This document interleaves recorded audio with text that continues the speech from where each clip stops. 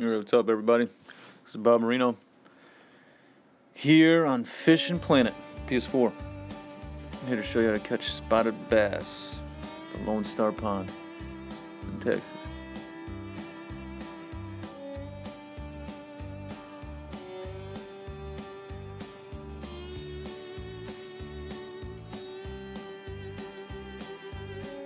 Now, in terms of equipment, you're going to want yourself a casting rod, obviously a casting reel. Specifically, it doesn't matter when, you just need a casting rod, so that way you can cast this lure out there. I'm sure you could still catch things with different rods and different lures, but I'm showing you how to catch this fish at this pond, and I'm using this lure and this setup. Once again, casting rod, casting reel, and a mini bass jig. Now, before I demonstrate the rest, please click subscribe so that way you can see future content that we'll be posting up. We'd appreciate it. Now, to start off, there's many different ways to catch fish.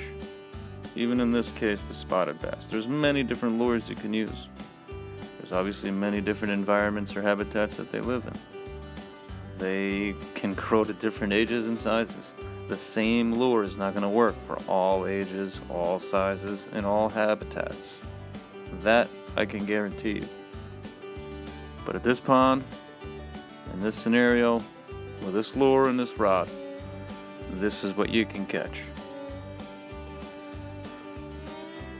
As you can tell, I've already had the lure sitting in the water for at least a minute, just to show you that once you cast that lure in, you don't have to immediately start reeling it in. You can let it sit for a bit. Now in the next clip, I'm going to show you a little more technique on the rod and how to do this. Now, obviously using your L2 to aim to where you want to cast to. What you're going to want to do with the rod is use the L2 button. Once you get that lure to settle on the floor of the pond, use the L2 button to pop it up off the floor. At times you'll see an icon or an indicator come up and say stop and go. That's because they're telling you to do this. To pop that rod, to give it a little reel to get the lure to come in. Once you do so, let her sit on the bottom. Give it one reel to get the slack out of it. And then use the L2 button to pop it, R2 to give it one reel, R2 again to get the slack out. And then when you get that next pop, or any one of those pops along the way, you'll get yourself a bite.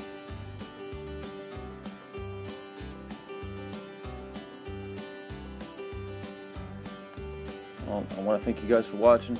Once again, click subscribe so that we can see future content and other fish we'll be catching with different types of equipment. Thanks a lot and take care.